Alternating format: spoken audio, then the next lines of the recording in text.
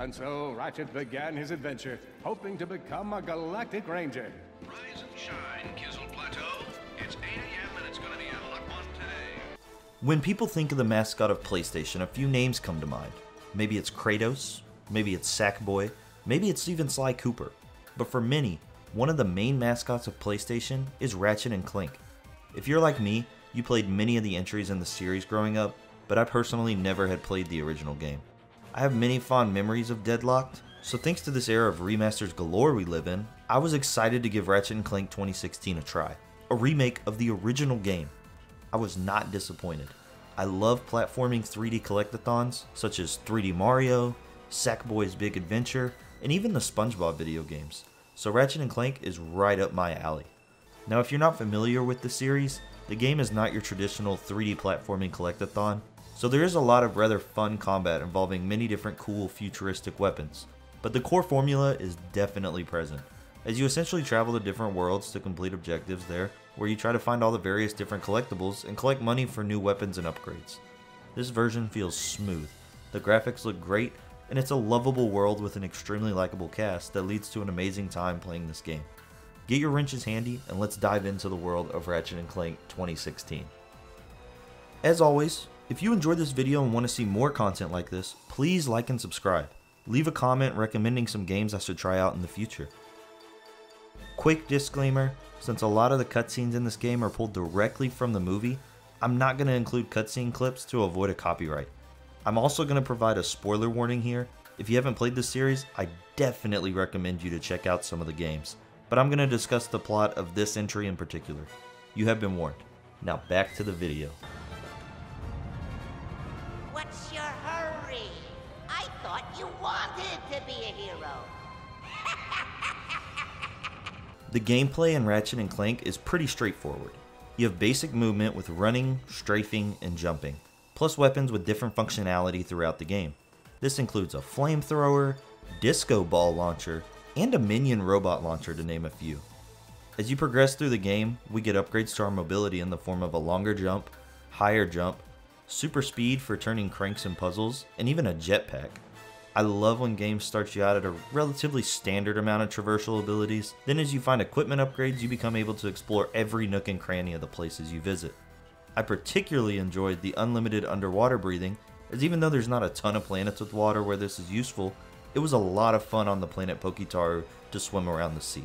I also found the jetpack just amazing, and my favorite planet was definitely the lava infested Gaspar, where it just felt so vast with so many things to do. I wish we could use the jetpack on all planets, but I understand its limitations. Hoverboard racing is also a lot of fun, and I enjoyed breezing through the levels and finding shortcuts, all while trying to optimize my speed.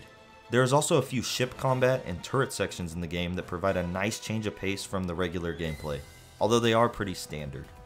Clank is playable in this game as well, albeit for some shorter sections, and these sections are some nice gameplay switch-ups with some rather entertaining and sometimes even slightly challenging puzzles. While they weren't standout sections to me personally, I found them enjoyable and a nice break to add to an already amazing game. Now as for the worlds, I previously mentioned Gaspar was my favorite, and this stands true. I love Gaspar and flying through the underground lava caves and the secret bases way off where you would think the map would have already ended. Not using a guide and trying to collect all the brains yourself was incredible here, and this world really rewarded your exploring. Some of the worlds are on the shorter end and not as fleshed out as I'd wish, such as Battalia, but that's made up for a bit with some good combat sections and an atmosphere of war looming in the air. I really enjoyed jetpacking around the giant room on Core 2, and even though the world felt a bit padded with lengthier Clank sections, I thought both the boss fight and the jetpacking made up for this fact, as it felt awesome to fly around the villain's evil lair. Many of you may be wondering, why are 300 heavily armed warbots marching ominously towards a Class G dread ship? The answer is simple, friends. Progress. Years ago, we were driven underground by pollution that may or may not, but most definitely was, caused by my father's company. Now as for the collectibles, some of them are pretty creative. There's areas in the game where you would think you won't be able to traverse, but then you find a little hole in the ground or an entrance to that stagnant background building, and you find yourself in a whole new area of the map. This made exploration feel so rewarding, and I absolutely love games that do this. Both the holocards and gold bolts were genuinely fun to seek out, and few enough that getting the collectibles didn't feel like a chore. This is how it should be done. It felt like the perfect amount of collectibles, and the process to gather them was enjoyable. Now we finally get to the difficulty. To be honest, the game is not very difficult, especially once you get your weapons upgraded. There are a few bosses on the more challenging side, but if you're like me and take your time exploring everything, you get pretty overpowered by the end of the game. This is especially true if you have the Rhino weapons. However, I still found a lot of the combat sections enjoyable. Enemies don't die in one hit, and you are often attacked by large groups at once, providing a nice bit of challenge to keep you on your toes. Challenge mode, which is basically New Game Plus, is a nice bonus after you complete the game that ups the difficulty a bit, but by this point, you're already going to feel like an unstoppable Lombax tearing his way through all sorts of enemies. I find this satisfying, and I like games that reward you in New Game Plus. It really lets all your hard work throughout the game shine, and you feel a bit accomplished about all the sections you spent so much time on your first time around, feeling like a walk in the park now. How satisfying. Overall, Ratchet and Clank 2016 shines in the gameplay department. What it lacks in some worlds being shorter is completely made up for by awesome combat sections, cool collectibles, fun minigames, or all of the above. This is a game that genuinely is enjoyable to play, and I loved being rewarded for being a completionist and explorer while relaxing and having a good time playing. Now moving on to the story. And so, Ratchet and Clank set out to fix their ship with the help of the plumber. Little did they know they would soon come so close to greatness, they'd be able to hear its mighty biceps ripple. But first, they'd have to tackle a brain-eating zombie T-Rex. Hey, wait a minute. I don't recall no brain-eating zombie T-Rex. Okay, fine, Killjoy. The story is entertaining. Apparently it's linked to a movie that released alongside the game, but I actually haven't seen the movie, so I can't vouch if the story is the same in the two. Anyways, it begins with our narrator, Captain Quark, in prison. So we are spoiled that Quark is going to turn on our heroes at some point. Normally this would bother me a bit that the game spoils itself, but I actually found the anticipation of trying to figure out when he would betray us and how to be just as exciting as the twist itself. You see glimpses of his nefarious behavior throughout the game. He's unreliable and isn't always pleased when Ratchet succeeds in being the hero. Overall, Quark is a great antagonist. I wish I could be there to see you off, but I have an urgent appointment with my acupuncturist. Our hero, however, is a lowly Lombax working in a mechanic shop with dreams of joining the Galactic Rangers and helping them in their mission to stop Chairman Drek and Dr. Nefarious from destroying planets, all while traveling the galaxy. Ratchet ends up seizing the opportunity when he comes across a rejected warbot, our friend Clank, who warns Ratchet of an impeding warbot invasion and insists on speaking to the Rangers.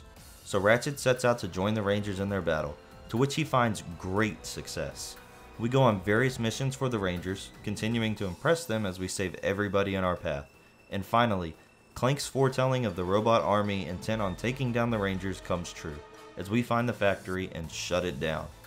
Eventually, Quark's betrayal is revealed, motivated by his jealousy of Ratchet and Clank's success, and this leaves the Rangers shattered. Ratchet returns to his homeworld, depressed, before eventually being convinced by Clank to return to battle to save the galaxy. How awesome! One by one we take down Victor, Drek, Quark himself, and the true villain, Dr. Nefarious. It's a fun, light-hearted story where we see Ratchet grow from a lowly Lombax to achieving his dream of being a fully fledged hero. As for the enemies, there is a nice variety that mostly consists of an alien species called Blarg, warbots, and other experiments created by Dr. Nefarious such as a snaggle beast. I found the enemies to be a lot of fun, and their wide variety definitely made it so they didn't start to feel old. Even the slight differences, such as a Blarg riding a small helicopter, were enough to spice it up enough and keep the enemies from feeling old. They were creative, and we had more than enough different weapons and gadgets to take them down.